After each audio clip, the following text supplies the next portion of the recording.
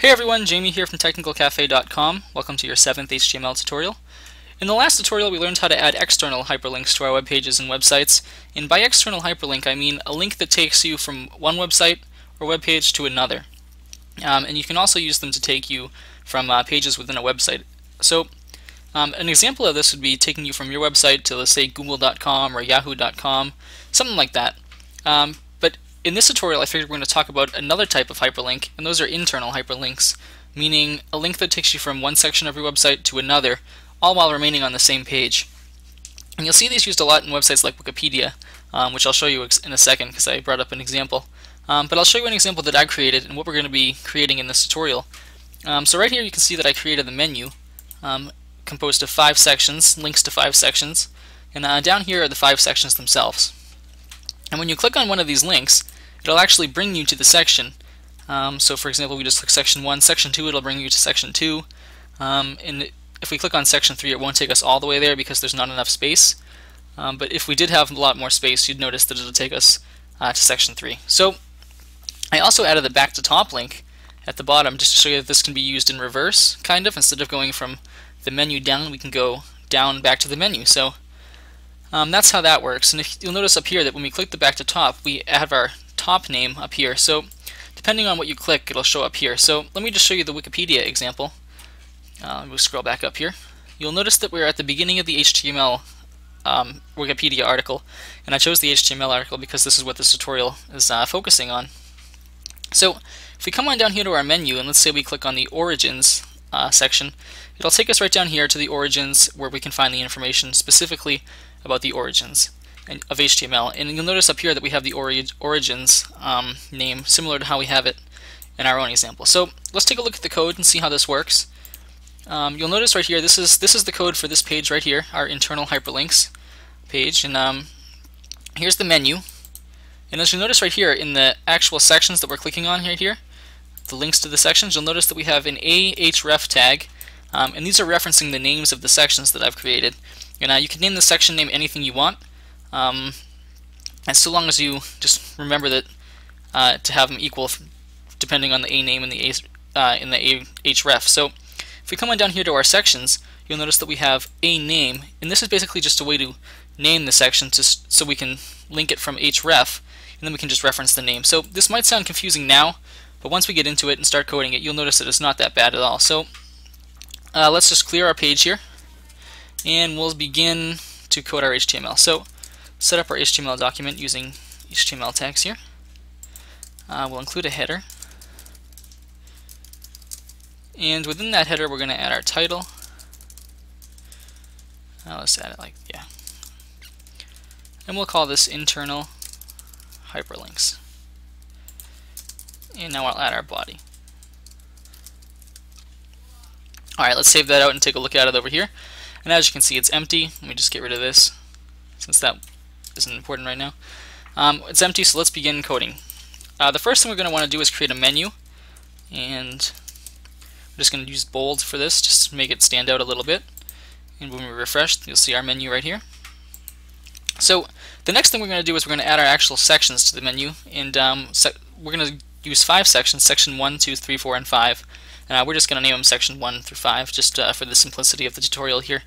So we'll add a line break to space it down, and we'll say section 1, section 2, section 3, section 4, and section 5. And if we put some line breaks between these just to keep them from being right next to each other here. Alright, and we'll take a refresh here and take a look at what it sees. So we have menu and then our 5 sections here, and what we're going to want to do is create links, make these sections into hyperlinks that take you from these sections, these links, to the corresponding sections down here on the page. And what we're going to do is we're going to use the href tag for this, the ahref, and we're going to use the a name tag for down here to name the sections that we're referencing. So it might still sound a little confusing, but once we start coding it, you'll notice that it's pretty simple. You just got to remember that these are referencing the name. So just if you think of it like that, it's not too bad. So let's come in here and actually we're going to create our links here. So we'll say ahref equals. Now I'm just going to call the section names that we're going to have down here section 1, 2, 3, 4, and 5. So we're just going to add those in now.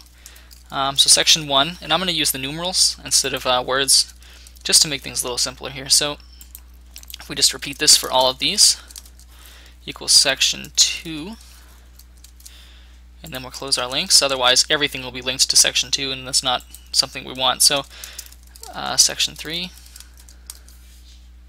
close that off. Come over here, section 4, come over here and close that off, and finally section 5, ahref equals section 5. And we'll close those off here, and we'll refresh. So as you can see, we have our 5 sections right here. And oops, actually, one thing that I forgot to include in this tutorial is that if we're linking to an internal link, or a link that's within the page, we need to include a pound sign. Otherwise, it'll try to link you to jamie/desktop/section1. And when we click on it, it's not going to find the file. So it's important to have the hash sign or the pound sign right before the section in your code. Otherwise, it's going to try to link you to another page within your website. So we'll just go back in here and add that. So here we go. Alright, so here we go. Now that the links are working, so if we click on section 1, you'll notice that in our URL it's trying to take us to section 1, but section 1 hasn't actually been created yet, so nothing's going to happen. So let's come in here and make our sections. So I'm going to give it 5 spaces just to space things out so we can see how it works. And then I'm going to use a header 3 tag and call this sections and close off that header. So take a look over here on our page. You'll notice that we have our sections header, and now we're going to begin making our sections over here using the a name tags that are being referenced by the ahref tag. So let's come over here and we're going to add another 5 spaces. And now you can probably just copy and paste, but I figure I'll just type these out. So we're going to use our bold tag to make the section names. And we'll call this section 1. And then we're just going to copy and paste this. Change this to section 2. Same thing. Section 4. And finally, we're going to do our section 5. We'll save that and come on over. And you can see that we have our 5 sections here. So let's just come in here and I'm just going to add a line of text. We'll say this is a line of text, and we'll just copy and paste this just to add a couple more things to our page, make it look a little better, as well as add a couple more spaces, I guess we could say. Alright, so now if we refresh, forgot to do it for section 1. So if we come over here for section 1 and add that in, now we have our sections with our lines of text. So now let's link them up. So we have these already set to reference these sections over here. We just need to put the name on them. So for our sections down here, for section 1, we're going to put our A tag around the whole thing, including the bold, because we're linking it to right here. We want this to be the section that it goes to, this to be the area of the page that we are taken to. So if we go to A, we're going to name these now. We're not referencing anything like we are in these tags, we're just naming them, and the references go to the name. So basically we're going to say A name equals, and for section 1 what we're going to do is we're going to include this name right here without the hashtag. So A name equals section 1, and we'll close that off. So if we come over here and take a look and refresh, you'll notice that when we click on section 1, it'll take us right, it'll bring us right to the top, section 1, and that's what we're looking for. So we just need to do the same thing for the rest of the 5 sections here. So let's take a look here. We come on into our code, and we'll just go A name equals section 2, and then we're going to close that off here. Otherwise it'll basically say that everything is section 2. We're going to say this is section 3, A name equals section 3. Close that off. For section 4, same thing, A name equals section 4. And just remember that we don't include the pound sign or the hashtag, whatever you want to call it, because otherwise everything will be included in that, and we don't want that. So A name equals section 5.